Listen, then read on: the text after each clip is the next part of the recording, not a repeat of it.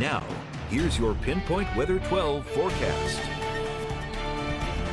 Well, a statewide moderate snowfall is likely. Shovels and plows required as well. Quiet for now, but things really start to change later this evening, overnight, and right on through tomorrow morning. So let's get started with just cloudy, dry skies in Providence.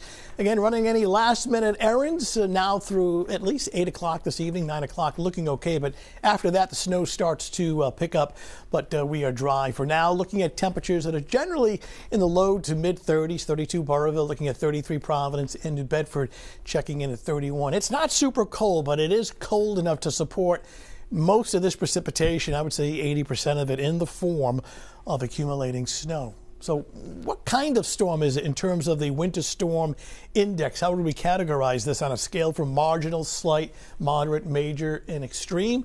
At least moderate. I mean, we're talking 4, 5, 6, 7 inches of snow. In fact, we've only had 5.7 for the entire winter, so we're making up for lost time. I do expect some pretty big impacts for the morning commute tomorrow. Don't crowd the plows, but give them some space. But poor travel, poor visibility.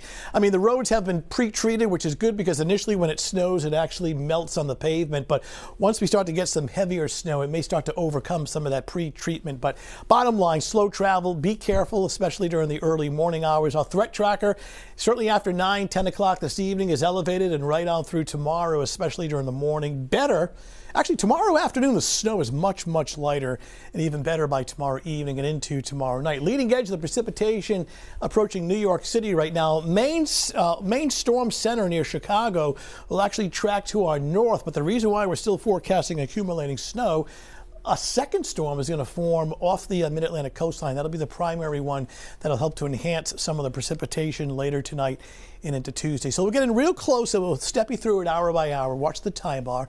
Just gray skies and dry early in the evening. The blue represents the snow, and here's the leading edge.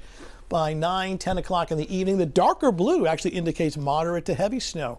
And that's occurring overnight while we're sleeping through at least mid-morning. Here we are at 7 a.m., coming down at a pretty good clip. Bad timing here, obviously, for the morning commute. Now, during the afternoon, two things will happen. The snow should be much lighter, and you see some of this green. There may be a little bit of rain mixing in, especially south of Providence during the afternoon. But by that time, the bulk of the accumulations have already occurred. Much lighter precipitation, kind of a mix of light snow and rain, 4 or 5 o'clock in the evening. And then by 8 o'clock tomorrow night, it is drying out. In fact, you can start to see some partial clearing by 11 o'clock tomorrow evening. How much snow? Now, these numbers will be realized by, I would say, mid-morning.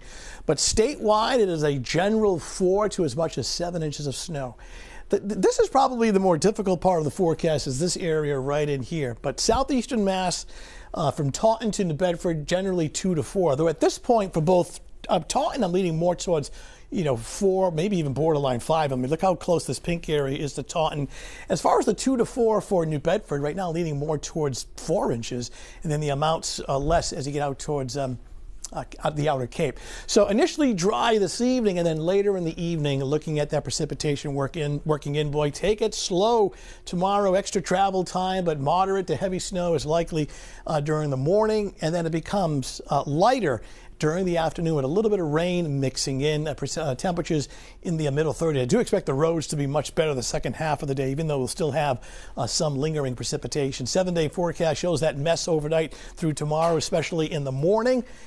Not bad for Wednesday, and then we're bringing some rain showers of all things on Thursday, not snow, though another wintry mix is potential by the end of the week, later Friday and into Saturday. But, decent amount of snow considering where we've been all winter long. Again, statewide 4 to as much as 7. A lot of schools, distance learning.